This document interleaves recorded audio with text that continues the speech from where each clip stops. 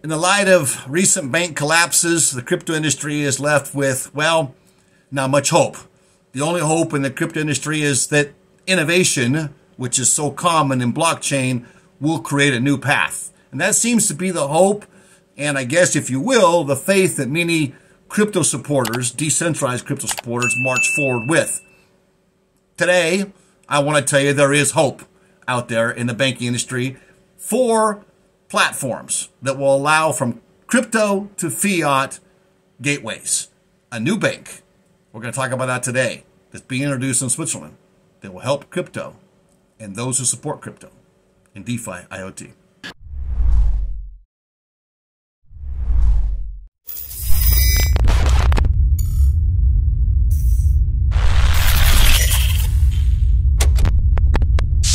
All right. Good morning, good afternoon, good evening, wherever you are. I hope it's a better day for you. I'm doing this video right after the most recent school shooting. I have a video where I talked about that too. If you want to, please make sure your subscription's up to date.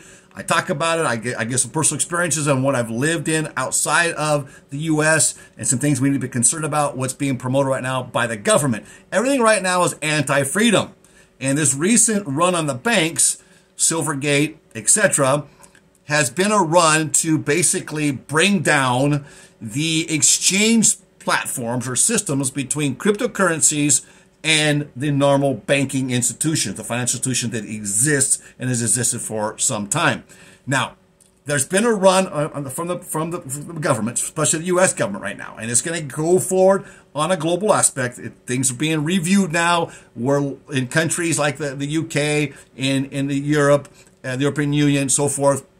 Rules now are being revamped on the light of the FTX issue, right? And that's a whole other thing you can go back into and unwrap that, whether that whole FTX collapse was something strategically planned and implemented by the U.S. government and or in collaboration with the World Economic Forum. I won't go into that today. Conspiracy theories aside, there is some evidence that points that direction. But what I want to focus on right now is a hope.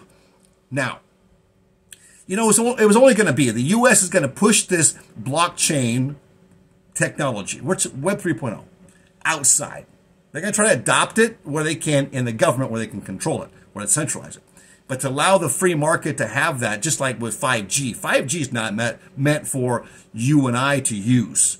It's meant for big business and the governments to be able to use and abuse. Because with 5G, if you notice the towers, drive by your 5G towers, they're not as high as 4G towers were, right? Or even 3G, or even going back further. They were higher, they had to get more distance. Now they're lower. And if you look, they'll even put them, they decorate them like as trees, so they're less obvious, because they want them right in the middle of the cities. They want it close to the cities. And why? So that 5G can penetrate right through your households and read all of the smart electronics that we have in our homes. Well, no wonder why the government wants to go everything electrical too, right? Maybe, well, no coincidence there, I'm sure. So, aside from this, we have this, where do we go now? Binance gets nailed, and now in some lawsuits with the over commodities trading, illegal commodities trading in the U.S., and saying that they're supporting Americans using VPNs, and so they're going to try to attack Binance. Hey, we have the right to use VPNs.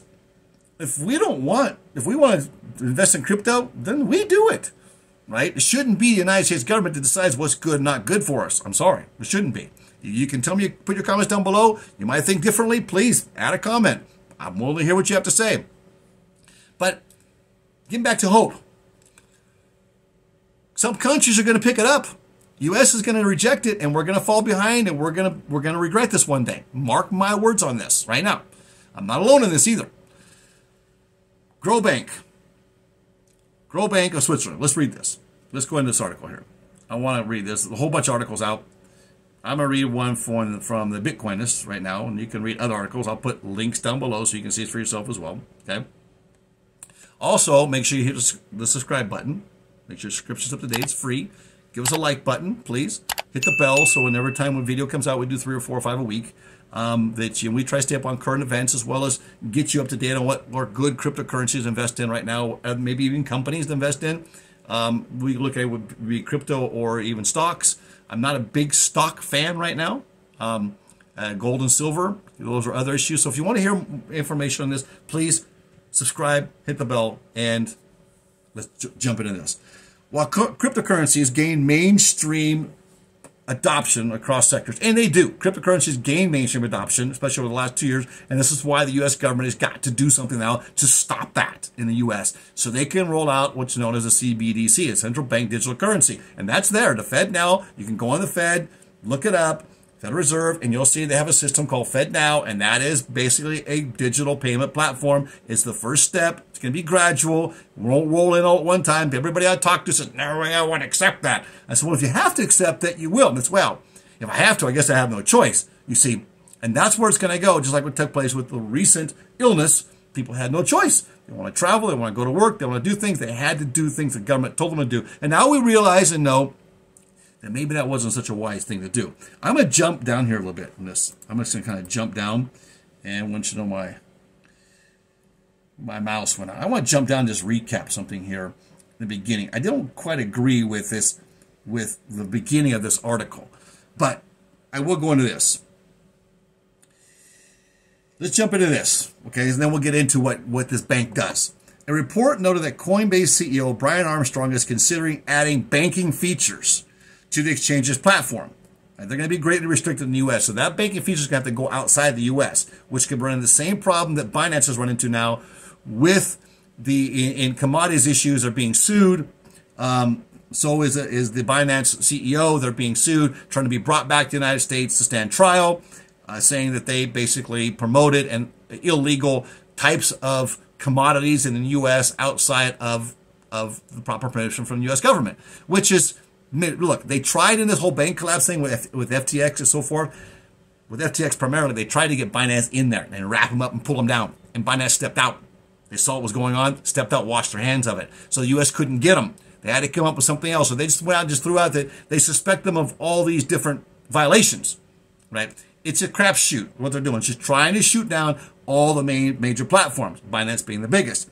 But it's outside the U.S. So really, the U.S. doesn't have jurisdiction. And this is what I'm tired of, is seeing this U.S. reaching arm, thinking that they're basically, you know, the leader of the world, and that nobody else really has any say-so. And it's all about their interests, or whoever's paying them, whatever country's in bed with them, their interests. And I'm sorry, but that's the truth. And that's exactly what I've seen in my experiences in government and as an executive in these foreign countries, dealing with U.S. as well. So he's going to have to go outside the U.S. Armstrong reveals, okay, and this is Brian Armstrong, the CEO of Coinbase. He revealed this via tweet while responding to a community member who suggested Coinbase add a neo-banking service to bypass traditional banking. Therein is our hope. So it's going digital, right? The report came after the SVB collapse, that's the bank, the Silicon Valley Bank, that circles USDC with 3.3 in reserve stocks stuck in the Silicon Valley Bank. You see, the issue we have right now with these major cryptocurrency platforms is they have to use traditional banking, right? They have to keep money and back up the money, especially when you come to a stable coin like a USDC, right? You have to have that money backing it to become called stable. Now, a lot of this is in treasury bills, long-term treasury bills, that with inflation, when they start raising interest rates, they go down in value. So it's really not good to invest in government debt. Dollar-pegged stablecoins partly depend on traditional banking systems to store their reserves. So this is what I'm going to get to now, why this is hope for the crypto community. That why the Coinbase chief and other concerned crypto industry players seek alternatives to fractional reserve banking, that's the typical banking system, right? To avoid events like what happened with Silicon Valley and Signature Bank and Silvergate Bank's collapses from reoccurring. However, GrowBank's model, and we're going to get into GrowBank, appears to be a shift from the norm. Now, let's go jump back up here real quick to GrowBank. What is their model? GrowBank positions itself among the first to bring traditional banking and decentralized finance, DeFi, together. And we stand for that. So I'm gonna explain what this is then. I'm gonna actually bring it to you. This development would mark another milestone in linking traditional and decentralized finance. Okay, and we're talking about decentralized, we're talking about crypto blockchain that's decentralized, not centralized. There's a lot of centralized. Ethereum, I'm sorry, argue what you want to. Ethereum is centralized. It's not decentralized. You can cry all you want to, but anything that's proof of staking is centralized. It's just centralized with a few people, right? So maybe it's not just one person, like apparently Binance is, but it's still centralized. And you can bring along a bunch of buddies and then put people in those places that hold those nodes that are actually in line with your political view or your agenda or where you want to go with the currency. When you open it up to proof of work, proof of work that generates all that electricity, all that power decentralizes a blockchain and a cryptocurrency. That's the bottom line. And that's just in brief, I know, bottom line. Individual interests in fintech and the stock market have evolved in how people view banking products. The current financial system is changing people's focus from a traditional to a more decentralized banking method, especially what took place in Canada with the truckers that just took their Caesar bank accounts. If you support the truckers, you got your bank account seized as well, and many lost jobs because of it. So, Grobank leveraged this whole fear of people, this inconsistency. I shouldn't say fear. That's what the government models on. But basically, they've leveraged this opportunity of a need that needs to be fulfilled by the people to announce this hybrid program offering neo-banking services that join crypto to fiat. According to Grow, it is has an e-money and a classical banking license, EMI and FCA, while its users enjoy a cover under Swiss law. Now, I would not go as far as thinking, Swiss law just makes me feel real good and cozy, because Swiss law in the past has also just turned people over, right? Enough money, right politician, Swiss law has been inconsistent in the past. However, they may see a niche in a good income stream, and they may support this banking system. Let's see how long it stands up. It's going to have to go under scrutiny of World Economic Forum and World Banks. The U.S. can put pressure on because they want to eliminate that bridge between crypto to fiat. Users can open corporate or personal deposit account using its mobile application. Now watch this. This is basically online banking. They can also access a debit card and exchange currencies in fiat and crypto. Grobank is a model bank for managing funds, cryptocurrencies inclusive, right? I'm just going to give a brief overview of basically how it works, and that's it. The Grow charges a fee annually of 145 euros annually. So that's going to be around, give or take, $150, $160, okay? And 12 euros monthly for personal or corporate cards, okay? The bank issues Grow token. So obviously looks like to me, it's going to be something on blockchain, which users can buy and receive dividends on each paid transaction. Interesting. According to Grow's official website, the services are available to anyone, including customers in crypto unregulated countries at all times. You see, now, if you're going to have a regulated country like the United States of America, you're not going to be able to get into that bank unless, of course, you use a VPN. But in today's news, I saw that this administration is suing Binance because they're encouraging people to use DPNs or VPNs to get around regulation of their countries. Well, you know what? That's all right. Doggone it. Or you could just leave, go to Puerto Rico, or you can just go to El Salvador, or go to countries where the laws are more pro-crypto. Unfortunately, in those same countries, you don't have the same rights for self-defense. So you can gain your wealth there, but maintaining your wealth there is going to be another question, right? So we just try to stay here in America and keep things good here and make it better and fight for it. This bank, Grow services appears, the Grow Bank, okay?